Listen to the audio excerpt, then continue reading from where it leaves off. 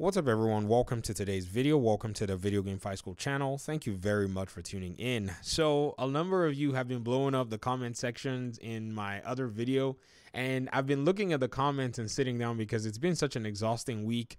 Work is about to start up for me and all of this news is coming forward, but there is something that kind of struck me today, and I hope you pretty much forgive me in advance because of how I actually felt about some of this stuff, and I'll explain myself in this video. So we got two news drops today, one of them surrounding a villain, one of them surrounding one of the knights, and the news surrounding one of the knights has been one that we've been looking forward to for a very long time. This is that Jason is, possibly we're going to be getting a character trailer for Jason Todd, and it's going to drop at the same time it usually drops, 6 a.m. Pacific time, so make sure that you set your alarms depending on where your time zone is. We're going to be seeing something regarding this particular character. Now, here's the funny thing about this particular reveal. They revealed this on top of some of what IGN had been doing, where IGN pretty much did a first look on Mr. Freeze and, talking about the regulators who are a faction that's going to be working with him. And, in all of my tiredness and exhaustion, I did not care about this Mr. Freeze news. Not because anything was wrong with it. Please don't get me wrong. It's just because it came at the same time as one of the most anticipated pieces of information that we've been looking forward to. And for most of you who know, for some crazy reason, Jason Todd is one of the most anticipated knight that everybody would like to see a little bit more details about. The last time that we got to see him in this Nightwing and Redhood gameplay, it wasn't necessarily the most clean gameplay sequence that we got. I don't know if that's just the core design of his character or if it was something where overall this is something where somebody was playing and did not necessarily wow us with some abilities. So maybe it might be a thing where we get an unlocked version of Jason and we can see some really cool aspects of him. He's a very cool character. The way he's been written into the Bat family has actually pretty much enamored everyone that has encountered him. I don't know, some of you are more in tune with the comics than I am, so your discovery and knowledge of Jason is huge. It's really deep. Some of you even pointed me to the comic where he actually has abilities that are mystical in nature. And I thought, man, I did not know they actually did my boy like this and actually expounded a lot of different aspects of him.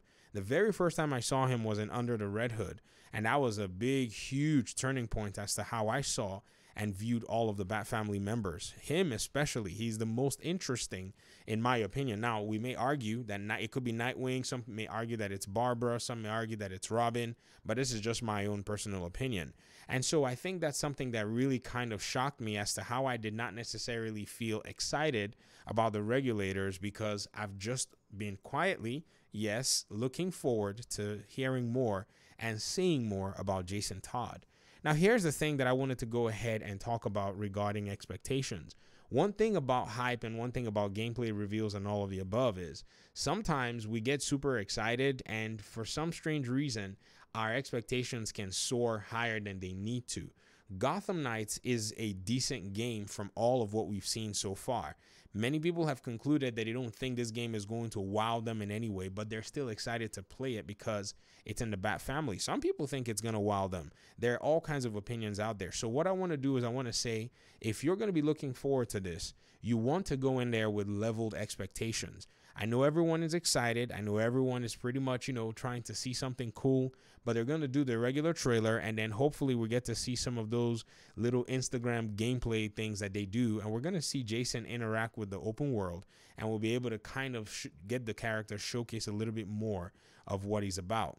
And so another really interesting thing too that not a lot of people talked about was in this particular gameplay, there seemed to be some really weird aspects of his, mechanics that did not necessarily resonate with me. And, I guess maybe because of the frame drops, we weren't able to pretty much, assess in a very good way how he's really designed and how he's built, because some things just really did not sit well with me. Let me show you one of them real quick so that you know exactly what I'm talking about.